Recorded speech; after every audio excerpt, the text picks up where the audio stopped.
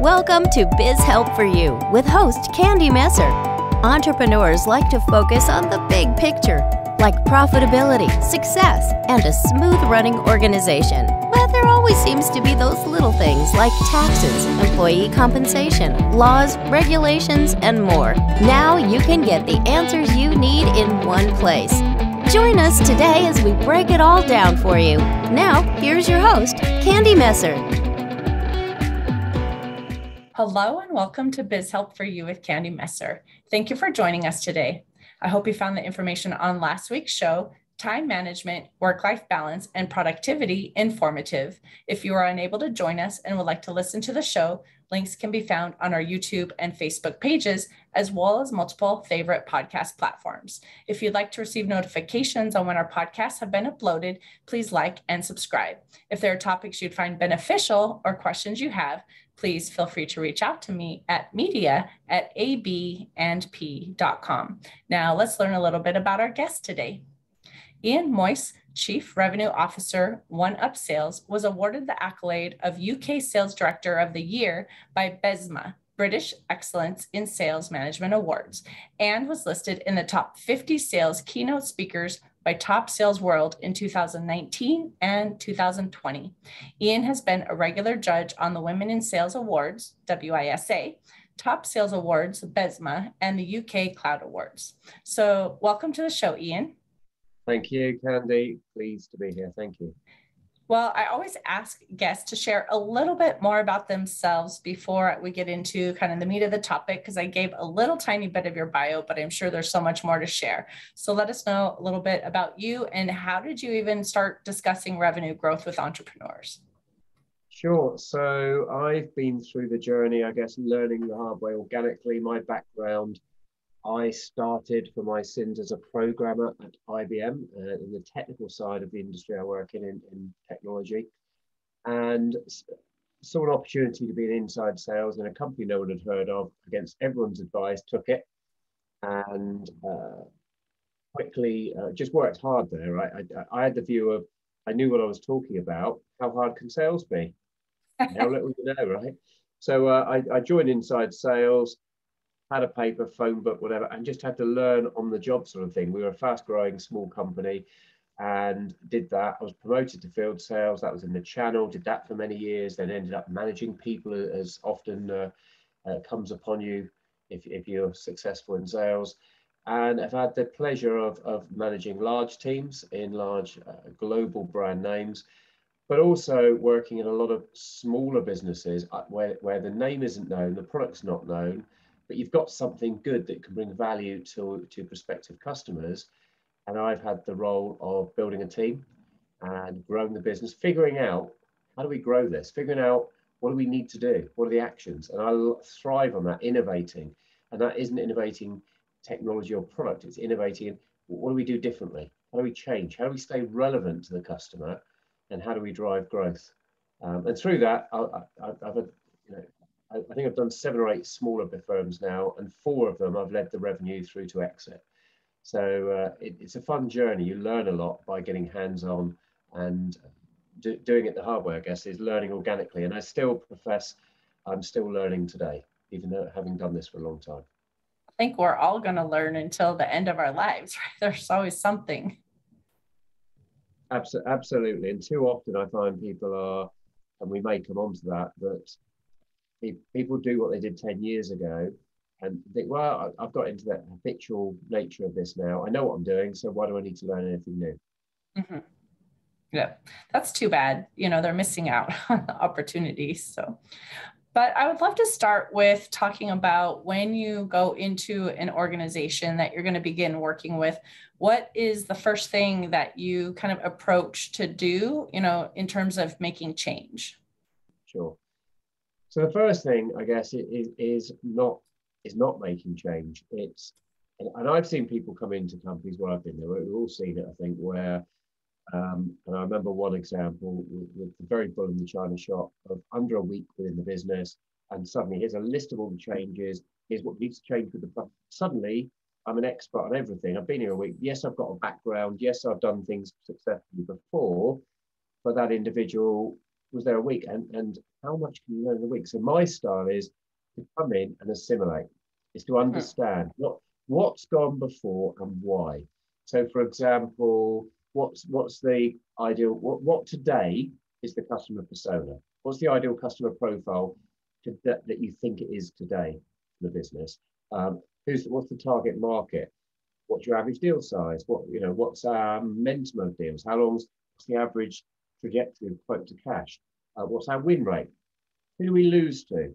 What are the chances? Just to understand and ask lots of questions, to understand the what, to understand the what. What territory and verticals do we focus on any?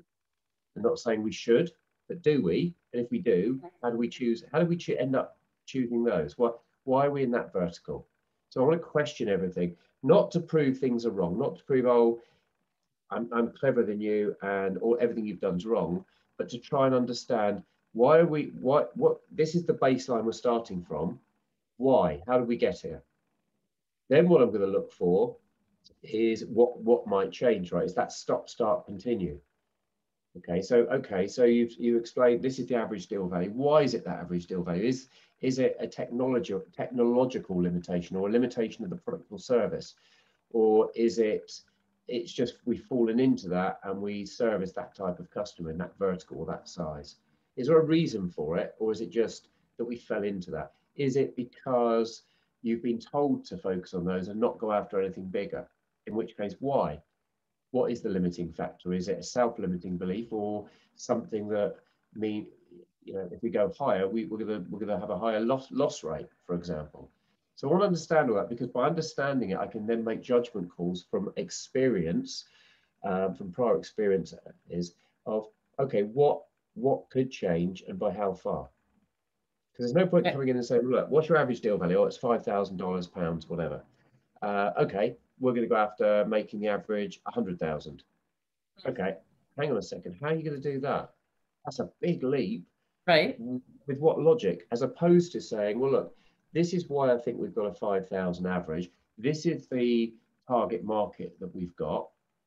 This is the references that we've got. But for example, you might identify, has anyone looked at this and said, and realized of all these customers we've got 20 in the same vertical sector here. What's to stop us now leveraging that in perhaps it's a campaign or just a focused sales effort and going after organizations in that same market slightly bigger? Right. Not 10 times bigger, but can we move the average sales value, if it's $5,000, can we move it $10,000 over the next 6 to 9 months? And it varies in every business, how long, what the growth is. But it's, for me, it's looking at where are those marginal gains I can get. For example, you might look at the win rate and go, well, what's the win rate we've got? Oh, it's quite, we win one in 5. Okay. But by breaking out that analysis even further, you might say, well, we win 1 in 5 overall.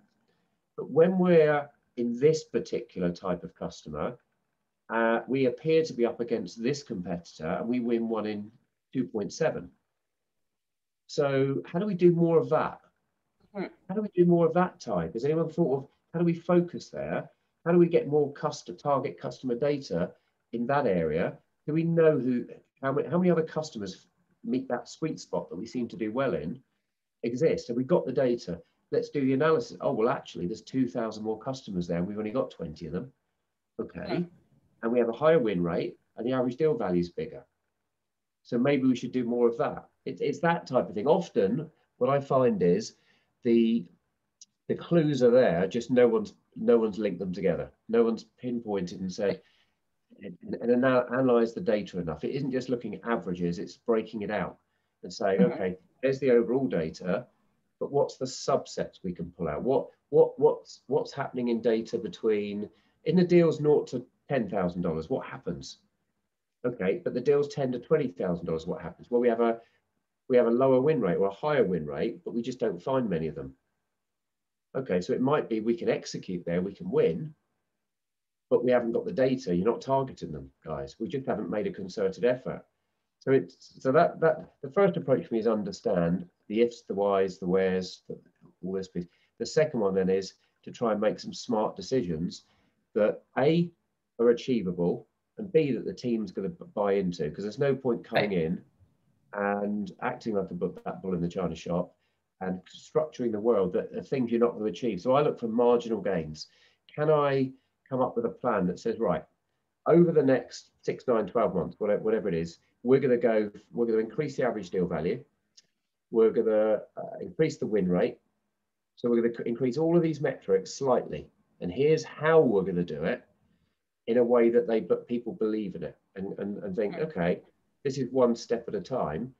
And invariably what I find is, as you go along those milestones, as you measure those KPIs, let's say on a quarterly basis, some of them you overachieve and some of them you underachieve, but you're moving in the right direction. And the more you achieve that, the more you learn what works and what doesn't work in that organization with that product or service to that target market. And the more you get that, the more the team starts to believe and come up with ideas and be willing to try different things.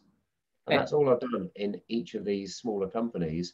Is it's a methodic approach that's repeatable, but it isn't the same metrics. I don't come in and say I can double your average deal value. I can do, because I don't know until I assimilate what am I starting from.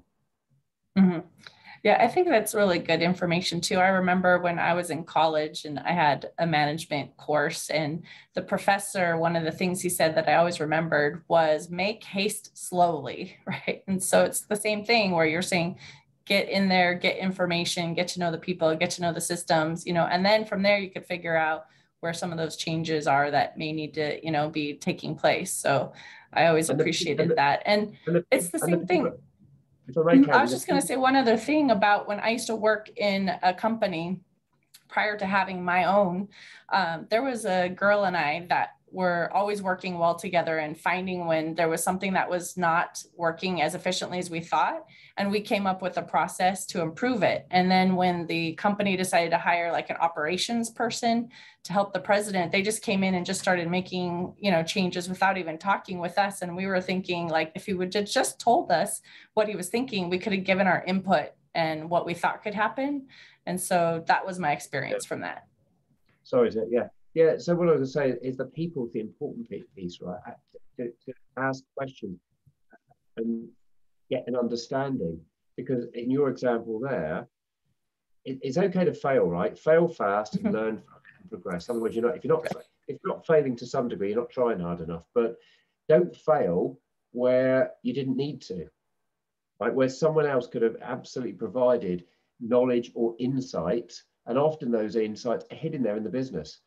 I've joined companies before and spoken to people and made them feel comfortable, and they've shared they're doing something today. Often it's a stop action, right? They're doing something today where you ask them and go, but why are you doing it that way? And it's, well, I've been told to do this. Okay, but what would you do? You're in the role. What would you do differently and why?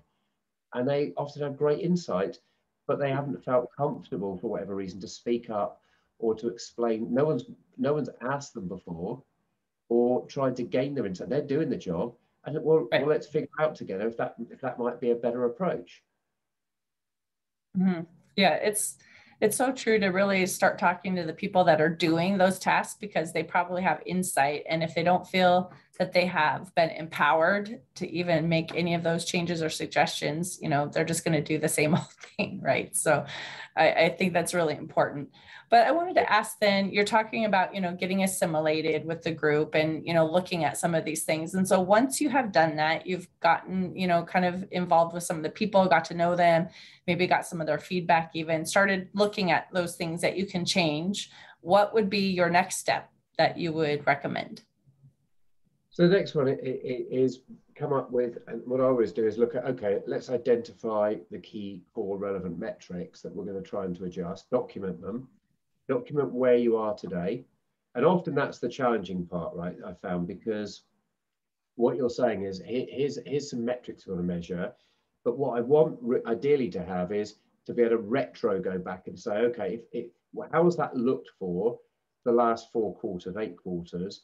How has that progressed? What has it been? And often I find that data isn't easy to get, because if it's particular metrics that haven't been captured or have only been captured at a high level, and you want more granular breakout and the source isn't there, You know, and this often comes down to the CRM, what data has been captured previously, etc. But I want to know, what's the trending been before? Because what I really want to set is, what's the baseline we're starting from of the metrics that we've identified we think we can move that are going to make a difference to the business? So yeah, obvious ones are average deal size, win rate, the momentum of the deal, you know, the rate between creation and close, lost or close won, how long does that take typically? Structure of deals, depending on your business, it might be you have multi-year contracts or annual contracts or billing types. What buckets do they fit in? What have I got to start from? And then, okay, over what period, let's say it's that 12 months first year, what is the target I want to get each of those metrics to? And again, they've got to be achievable. Yes, have a stretch target, but don't say your average deal closure today is 120 days. You want to get it down to 12 days. Right. Unless you've got some magic where you know there's a fundamental thing you can do. What I'd look at is, well, look, it's 120 days. From what I've got, I can see some data, and from my experience that you get a feel for where that's moving. So in this instance, I think, okay, over the first year, we want to get that to be under 90 days or under 100, whatever's achievable. The average deal value, we want to move from $5,000 to $9,000. The win rate is currently 1 in 5. Let's get it to 1 in 4, because that means you're going to win more deals. They're going to be slightly bigger.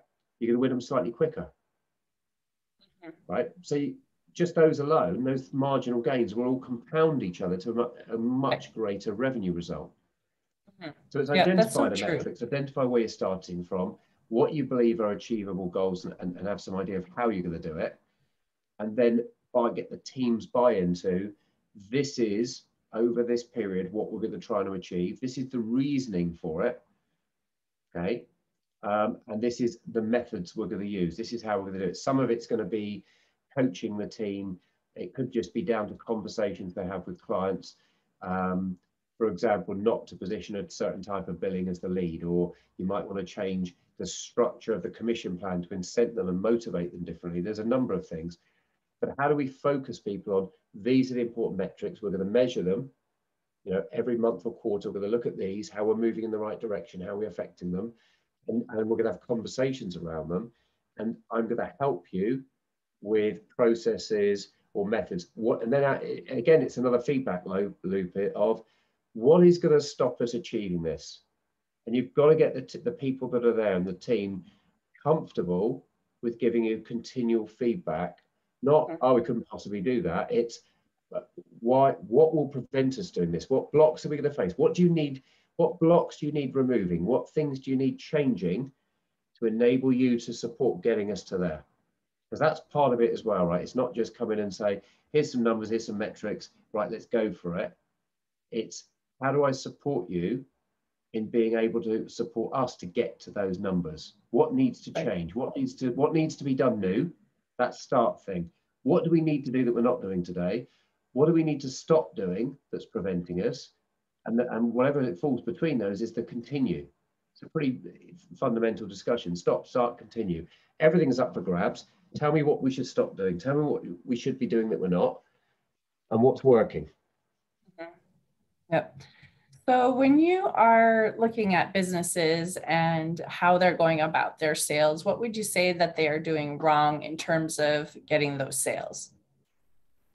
So there's a whole, I'm going to rattle off some stuff here. There's a whole host of things I've seen. And the beauty of this, in my opinion, is they're fundamental, but they're not unsurmountable. None of them are rocket science. So things such as, well, they all fall under the following, right? They all fall under not focusing on the basics. I think too many sales teams, and you mentioned at the beginning, I judge a number of sales awards. I also get to interview a lot of salespeople, so I get a lot of context around this. And I think too often there's over complexity built into the selling process. Selling is typically you dealing with another human being and trying to figure out, them as well, trying to figure out together, is there value in us doing business together? Do you gain something from us doing business together? And can I, or is it not the right time or place for the engagement? Right? There's two humans engaging, and the things people miss, I think, are things like communication versus conversation. And that's linked to a thing I talk about called changing the channel, particularly because of COVID, the way we communicate has changed, or the perception. Rapport versus relationship. You know, people get these things muddled up and then don't focus on the right things. A lot of assumptiveness goes on. Questioning, and I talk about that often.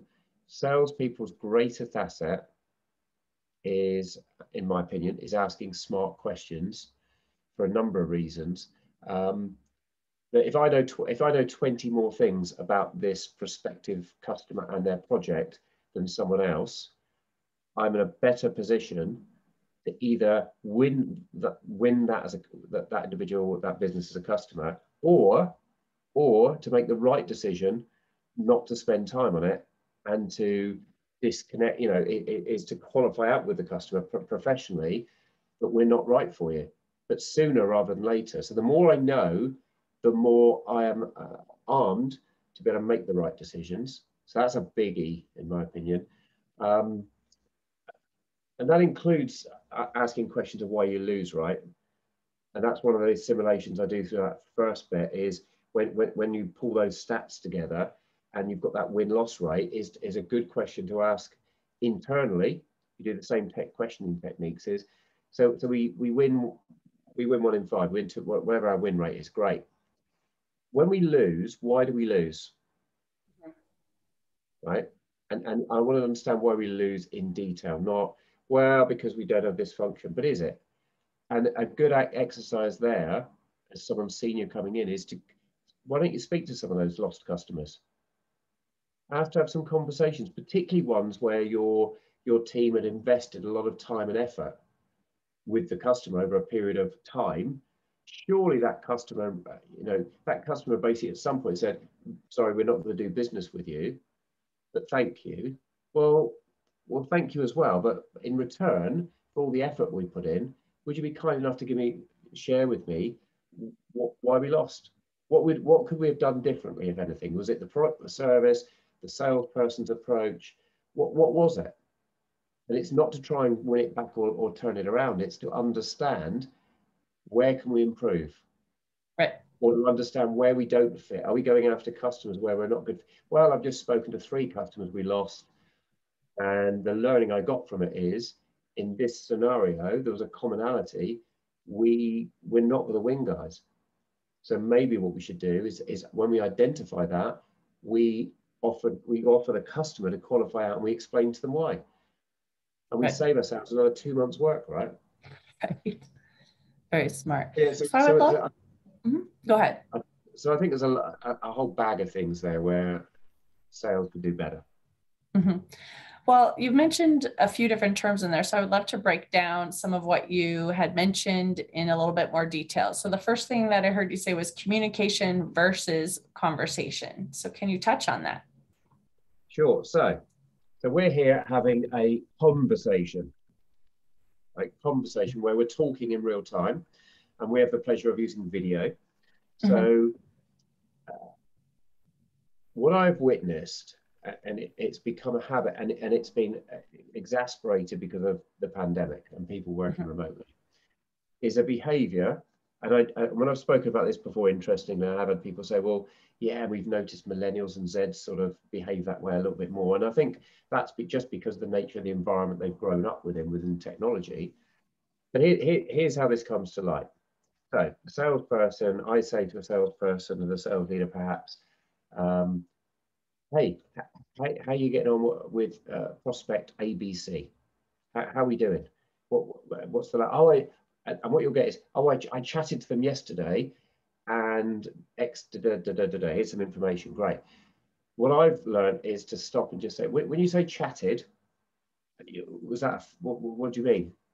Again, it's about questioning, asking questions. And often I'll get, we exchange emails. I emailed them and they emailed me back. Okay, but is that chatted?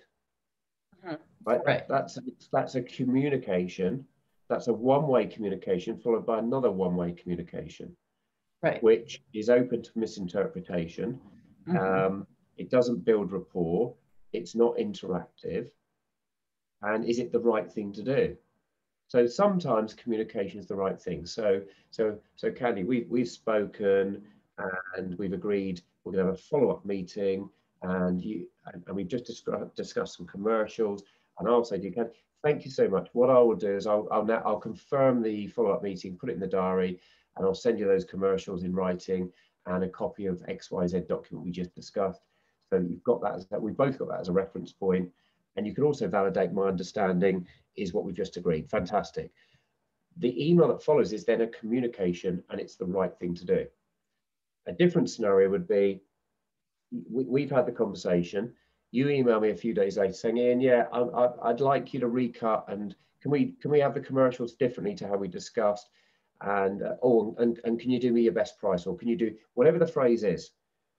And I always say to salespeople, that's the time when you want to have a conversation. Right? You don't want to just email back, because, well, what's changed? I want to ask you, I want to have a dialogue with you. Doesn't mean I'm not going to confirm it in email, but I want to have a dialogue. And often I'll get told, yeah, but they've emailed, so I'm going to reply. Because what do we all do habitually? If you get a WhatsApp message, anyone listening, if you get a WhatsApp message, I bet you reply on WhatsApp. If you get an SMS, you reply on SMS. If you get an email, you reply on email. We all do it, and I get why we do it. How many of you have got a WhatsApp message and then called someone, or you got a, unless it says call me, of course, or you got a WhatsApp message, you emailed them back? Because it's counterintuitive, that the conversation gets broken. But sometimes you don't want to have the conversation there. You want to have an actual conversation. You want to have a communication. So here's the easy way. You reply with an email. Candy, thank you so much for questioning that, so that I can, so we can handle that the best way possible. And I don't get any misunderstand anything. Are you available for a call 4 o'clock today, or 11:30 tomorrow morning? Right, and that leads into the bit I mentioned, changing the channel. There's nothing wrong with changing the communication channel to a more appropriate one. But what I see salespeople do all the time, and I've been guilty of it, right? It's breaking the habit because it's so easy, is every time you get an email, just pause and think, should the reply be on email? Or actually, is this better done as a conversation? Now, if it's just, can you just confirm this did include the tax, or this did include the implementation, didn't it? Yeah, you can reply. Yeah, it sure did. That's fine. But when it needs a conversation, or you don't know what's behind it, or it makes sense to ask a question, change the channel. Suggest a call. They want that information. Look, it's better if we have a conversation about it. Let's talk about it. Right? And that enables you to build more rapport anyway, because you're talking. And I've seen too many emails misunderstood, miscommunicated, or how many times people listening had where you've replied to something like that and then you get ghosted. Right. And you don't know why. Right? You've provided a bit of information they asked for. Now you phone them a few days later and you can't get hold of them. Did they not like the price? Did they not like what? I don't know. Why don't you know? Because you just did a communication. If you've done a conversation and I'm talking to you, Candy, and I say, well, look, we can't do the billing in that way, I'm afraid. Or I say to you, well, look, you're asking me for this, this, and this. I can't do the combination. Which is more important to you? Right. Which is more important to you? And you might go, oh, well, my boss is that. You've got a dialogue. You're going to get so much more information and understanding. And I might say, well, I get where you're coming from, but what if we did this? Help me. What else could we do? And we're working it out together. You're not doing that when you reply to a communication. You're just giving your interpretation of what they're asking, your answer, and hoping the answer lands in the right place. Right.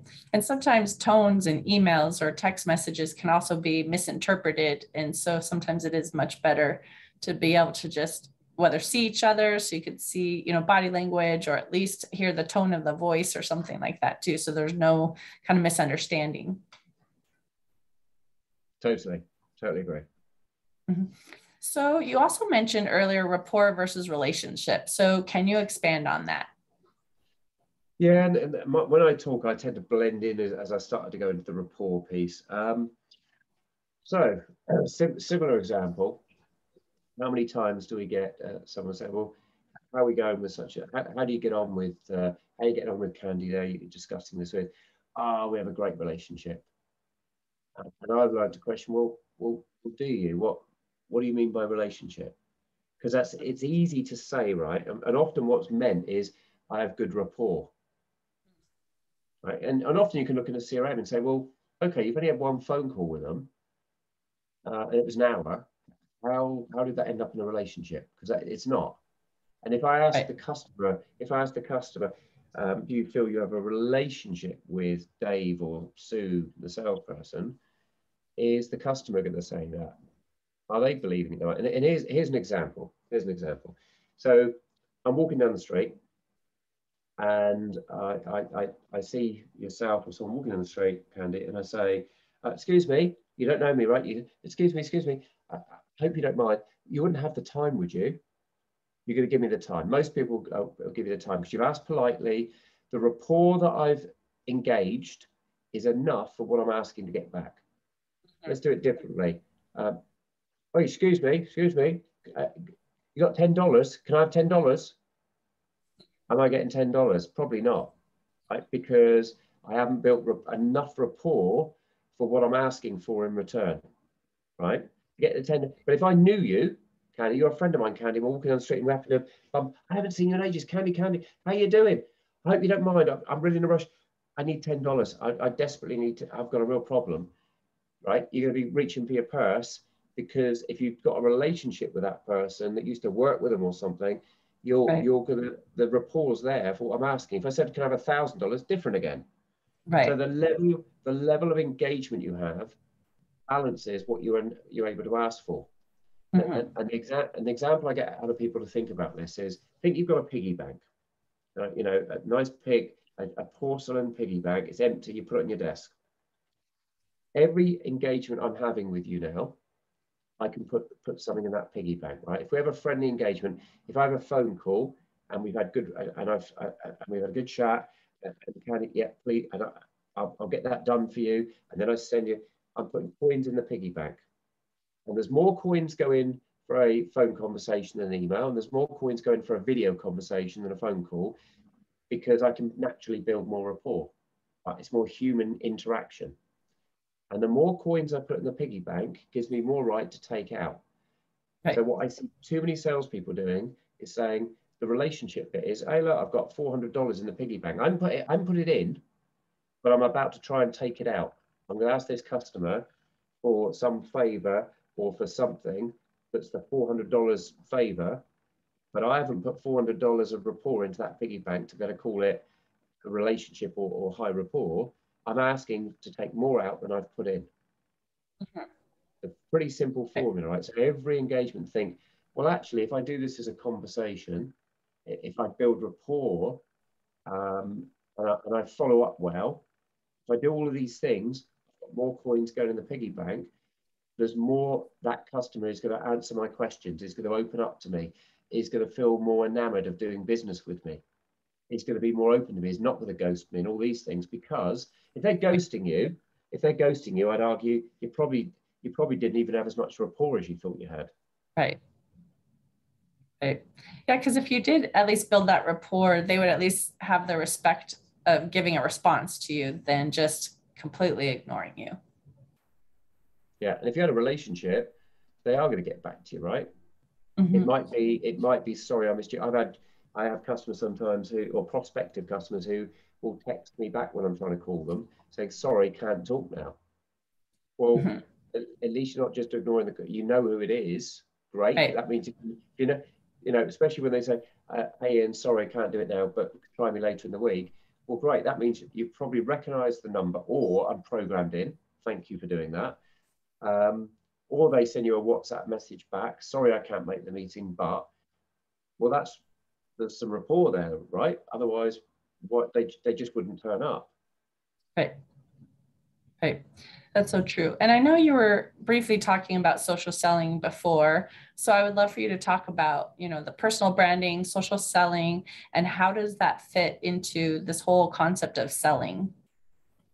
Sure. So I fell into social selling a number of years ago, and before it was called social selling. So it wasn't, oh, social selling, what's that? Let's figure it out. It was how I was interested in how do we stay relevant to the buyer dynamic. Customers have changed. We have all changed over the past 10, 15 years in how we interact with sellers, how we buy things through, we've been conditioned by the likes of Amazon, by the likes of social media and all these things and technology has enabled us as buyers, consumer or business, to shield ourselves from the seller. It's really easy. Your mobile phone rings, you glance at it. How many have done this? You glance at the number and you think, do I know who this is? Do I want to pick this call up and take the risk of being in a conversation where I don't already know what it's going to be and I'm controlling whether I want to have that conversation at this point in time? So we let it go to voicemail, right? And electronic mediums like email, etc., they're real easy because you're totally shielded and you decide if you reply or not and when you reply and when you look at it and all this stuff.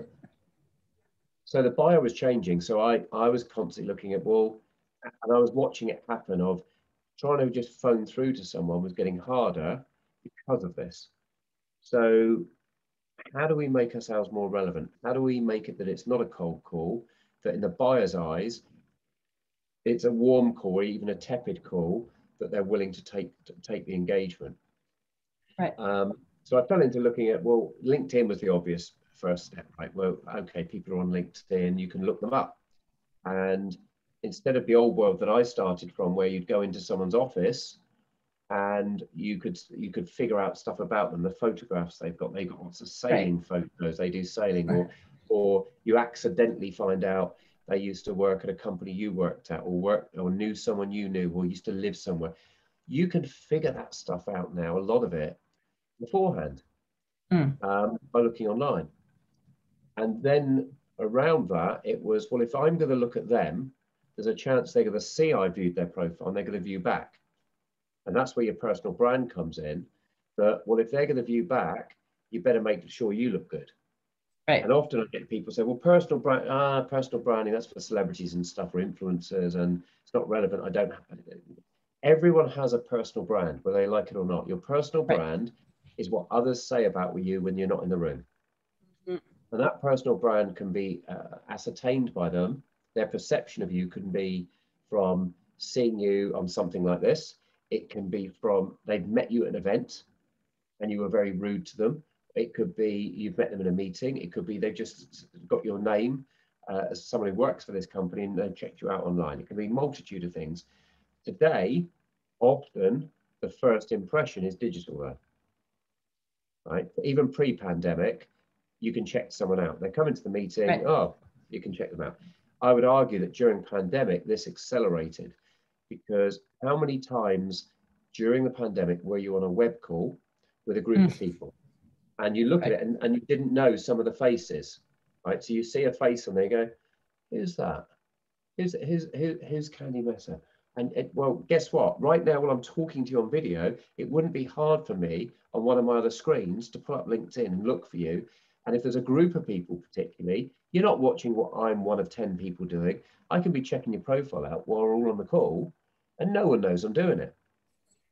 So easy, right? So that's the reality that we're now in. So yes, you should care about your personal brand. And that isn't about that you want to be a celebrity. It's just making the same as in the old real world, when you'd go in and you wouldn't turn up to a business meeting with bankers with open-toed sandals, ripped jeans, and a cap on back to front, right? It's not appropriate to the audience. So it's make sure your social profiles represent you in the way that's appropriate to your target audience. So if you are, and I always say this, if you are a children's entertainer, there's nothing wrong with having a clown face on the picture, right? Because that's what you do.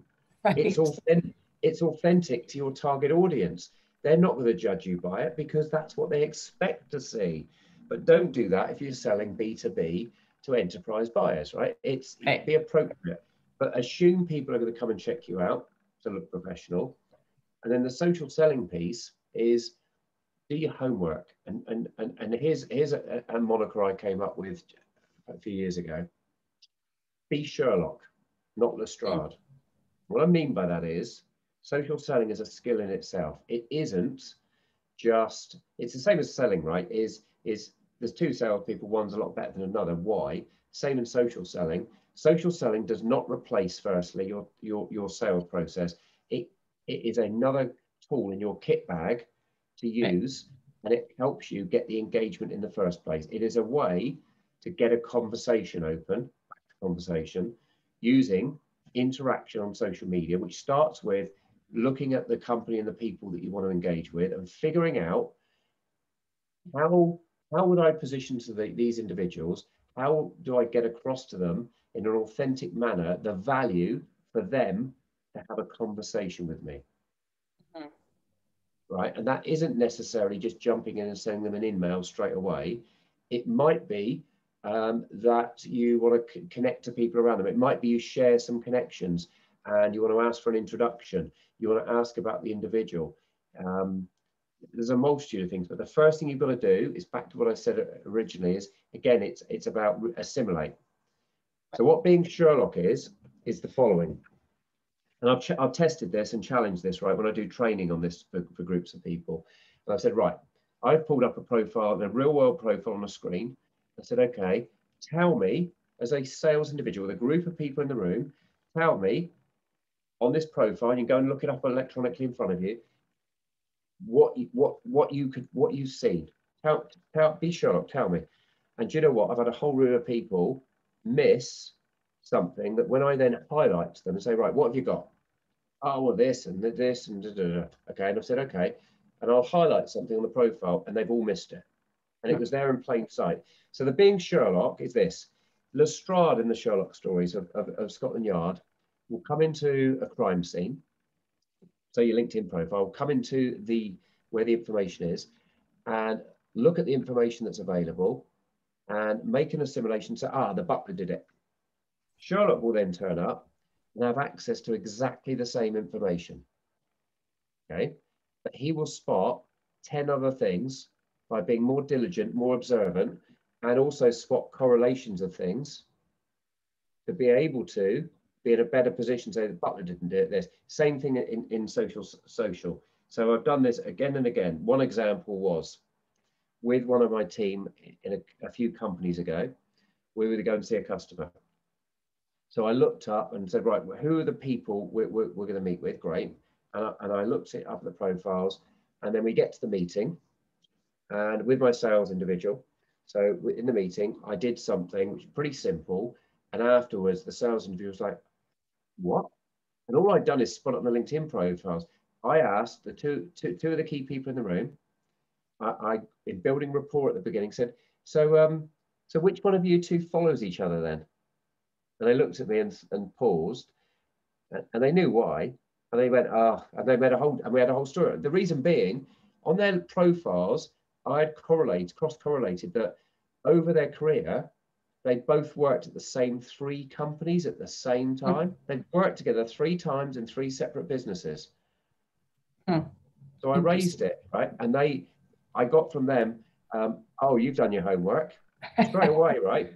Holy moly, because I've spotted it. And then we had a whole conversation about it and a whole joke about it, and it opened up some other things. And there's a whole load of rapport. And my salesperson afterwards, the meeting was like, holy moly.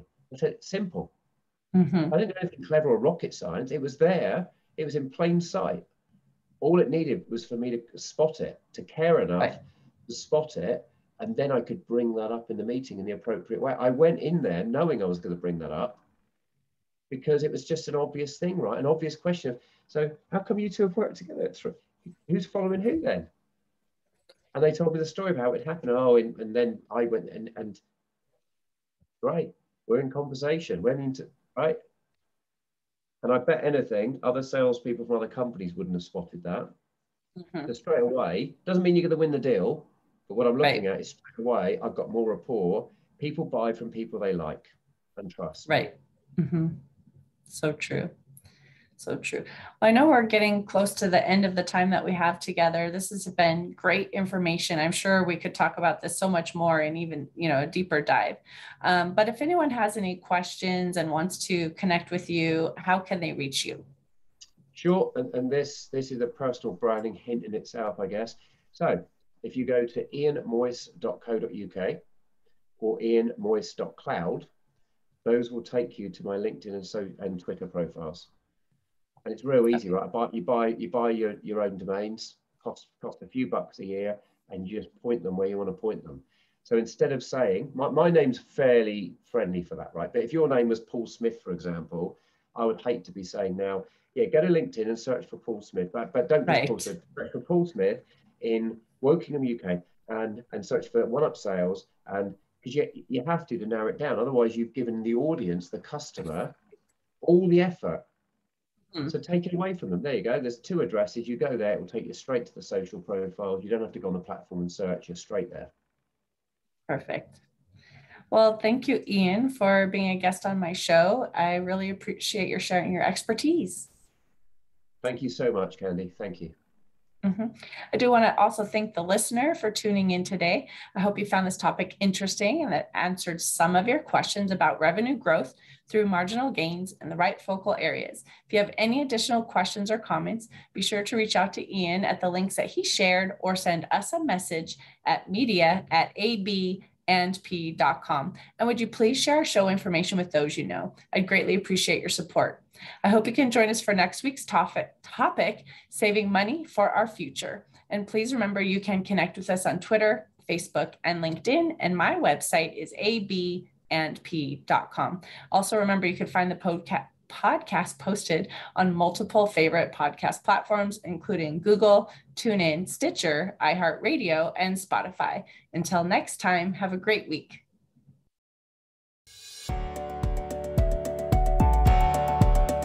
Thank you for listening to Biz Help for You. Please join your host, Candy Messer, again next Tuesday.